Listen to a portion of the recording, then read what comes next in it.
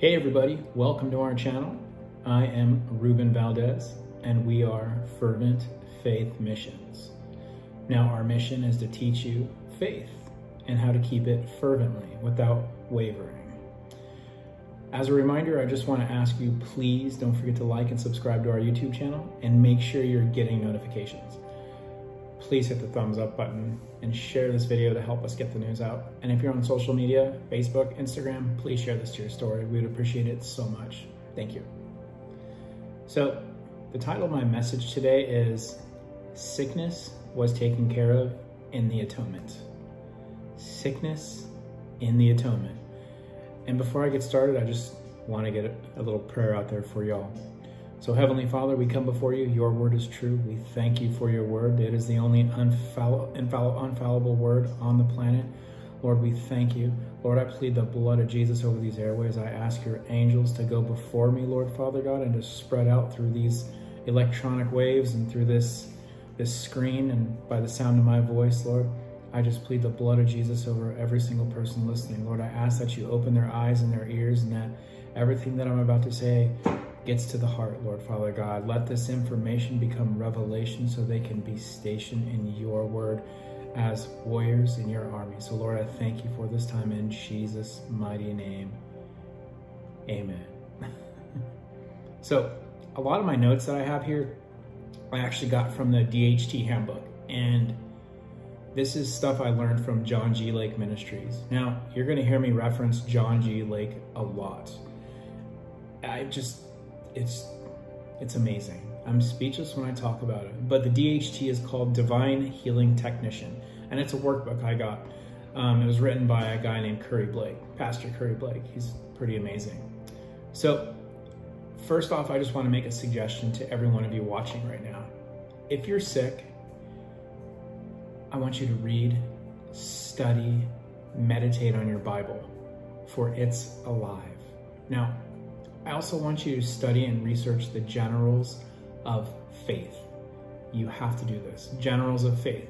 And I'm talking about people like, of course, John G. Lake, Dr. John Lake, Catherine Kuhlman, A.A. Allen, Oral Roberts, John Alexander Dowie, Amy Simple McPherson, and of course, Smith Wigglesworth. Of course, we're not going to follow their tactics of healing, but we're going to follow a lot of the things that they did. Anyways, just learn what they did, and just as you would learn from Jesus Christ of Nazareth or what the Apostle Paul did, you're going to do the same as these guys did, because they did that as well. John 14:12, greater works will we do than Jesus Christ of Nazareth, because he goes to the Father. So, I just want to ask you another question. Simple question. How can we believe we are saved but not healed? How? Well, we can see the flesh, but not the spirit. And unfortunately, most people believe what they see, not what they know. And as a matter of fact, salvation is greater than healing. To be saved is greater. You must know this, right? So if you believe you're saved, then you should believe his word that says you're healed. It's really that simple.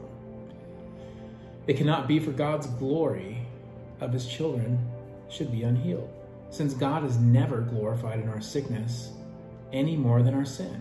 For both sickness and sin are clearly Satan's work. I mean, it's saddening that people will say that God uses sickness. I mean, a lot of people do that today, and you'll hear it like, oh, I'm sick because God wants to teach me a lesson, or I'm going through this issue because God is teaching me something. If you really think about it, God brought life abundantly. Life abundantly. To say that God is using sickness or disease to teach you something, that's like to say the sickness is the Holy Spirit, or that the Holy Spirit is the spirit of infirmity. That's heresy. I mean, that is dangerously close to attributing the works of the devil to be the works of God. We can't do that. God, as the great judge of heaven and earth, has decreed freedom for all that are oppressed.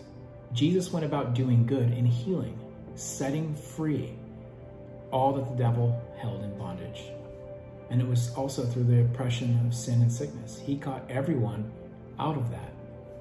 So I'm going to go over 5 things right now that Christians use when referring to salvation. And this is just normal stuff. Number 1, we have no problem telling an unsaved person that Jesus died for them, right? It's pretty simple. Number 2, we have no problem telling them that Jesus paid the price and penalty for their sins, right? Number 3, we say Jesus provided their salvation over 2,000 years ago. Number 4, we say Jesus is in no way will reject them if they accept his sacrifice. And number 5, we tell them that there is no question that to whether or not they can be saved. Yet, the exact same wording is used for the healing of their physical bodies, for sickness and disease, as it is used for the healing of their spiritual sickness, aka sin. Make sense? Jesus preached man's health and healing, just as he preached our salvation from sin. The very word salvation, as a matter of fact, in the Hebrew and Greek, means the same thing. It means healing. Salvation means health. Look it up. Absolute deliverance from all harm and sickness. There's a reason for this. See, healing is also connected to the atonement in Scripture concerning the Lord's Supper or communion. So now we're going to get into, well, the communion. So let's look at 1 Corinthians 11, 23 through 31. So, for I received from the Lord that which I also delivered to you, that the Lord Jesus, on the same night in which he was betrayed, took bread. And when he had given thanks, he broke it and said, "Take, eat, for this is my body, which is broken for you. Do this in remembrance of me." Note, Jesus broke the bread first, just as he was scourged, beaten, bruised before he hung on the cross and died. Next, in the same manner, he also took the cup after saying, after supper, saying, "This cup is the new covenant in my blood. This do as often as you drink in remembrance of me." So note again that the two are once again found and bound together. For as often as you eat the bread and drink this cup, eat, drink. Therefore, whoever eats or drinks this cup of the Lord is in an unworthy manner will be guilty of the body and blood of the Lord. But let a man examine himself, and so let him eat of the bread and drink of the cup. For he who eats and drinks in an unworthy manner eats and drinks judgment to himself. Crazy, right? Not discerning the Lord's body. Get that last one? Not discerning the Lord's body. Notice, it doesn't say the Lord's blood, it says the Lord's body. For this reason, many are weak and sick among you, and many sleep. For if we would judge ourselves, we should not be judged. Now again, note that many among you in the church are weak, sickly, and even are asleep in the Lord, because they did not discern the Lord's body. So, if one can become sick by partaking communion wrongly, then naturally one can obtain healing by partaking it correctly. Let's move to Matthew 8, 16 through 17. When evening had come, they brought to him many who were demon-possessed, and he cast out the spirits with a word, and healed all who were sick, not some, all, that it might be fulfilled, which was spoken by Isaiah the prophet, saying, "He himself took our infirmities and bore our sickness." So here's another note for you. Notice that to fulfill Isaiah 53, everyone had to be healed, which was a reference to the future, basically total fulfillment of Jesus' scourging, beating, and death. Let's do Isaiah 53, 4 through 4. So, surely he hath borne our griefs and carried our sorrows. So it says it right there. He borne our griefs and carried our sorrows. Yet we did esteem him stricken, smitten of God, and afflicted. But he was wounded for our transgressions. He was bruised for our iniquities. The chastisement of our peace was upon him, and with his stripes we are healed. and with his stripes we are healed. That's past tense, by the way. So Isaiah 53, 11 through 12. He shall see the travail of his soul and shall be satisfied. By his knowledge shall my righteous servant justify many, for he shall bear their iniquities. There it is again. He shall bear their iniquities. Therefore, will I divide him a portion with the great, and he shall divide the spoil with the strong, because he hath poured out his soul unto death, and he was numbered with the transgressors. And again, and he bore the sin of many. I'm going to say it again. And he bore the sin of many, and made intercession for the transgressor. So now let's jump to 1 Peter 2:24. And I hope you're taking notes, because this stuff is super duper important. I mean, if you can memorize, but taking notes helps you memorize. So 1 Peter 2:24, who him own self bore our sins in his own body on the tree, that we, being dead to sin, should live unto righteousness. Again, by whose stripes ye were healed. By whose stripes ye were healed. Again, that's past tense. It's done. It is finished. So the verse here, quoted by Peter, was originally proposed by the prophet Isaiah concerning the Messiah. The words used for healed each time was a word that was only used for physical healing. This was by no mere chance that these words exactly portrayed the intent. So in Hebrew, it was Rapha. Have you heard that? Rapha. Do you ever read the Strong's Concordance? Because if you do, it's Strong's 7495. And that's as in Jehovah Rapha. It's a primitive root properly, and it's meant by stitching to make cure, to cause, to heal, repair, make whole. Jehovah Rapha, the God that heals. Jehovah Rapha. I say that all the time. Jehovah Rapha, Jehovah Rapha. So all these verses are referring to the same thing. Some have tried to say that since Jesus fulfilled the prophecy, he is no longer healing the sick. Isn't that crazy? It's amazing how many people out there today don't believe that Jesus still heals. They think it's already done.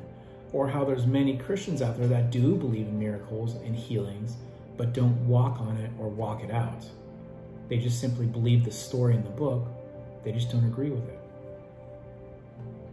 If that makes sense. So to follow let me read my notes. To follow the same reasoning would force us to say that since Jesus saved those who were following him at the time, he went to the cross. He's no longer saving anyone.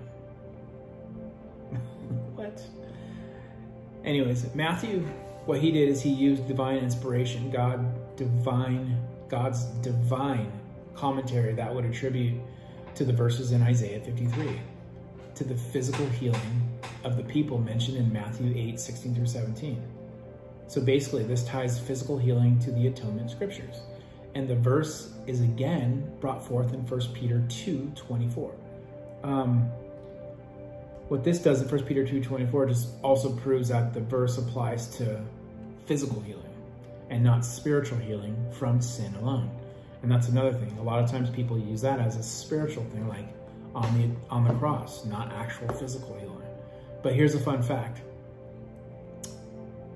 I had to throw this in here. This is pretty cool. Fun fact, every healing from Abraham to Malchus, remember Malchus, was by faith in what Jesus was going to do. Every healing since is by the fact of what Jesus did. Did you get that?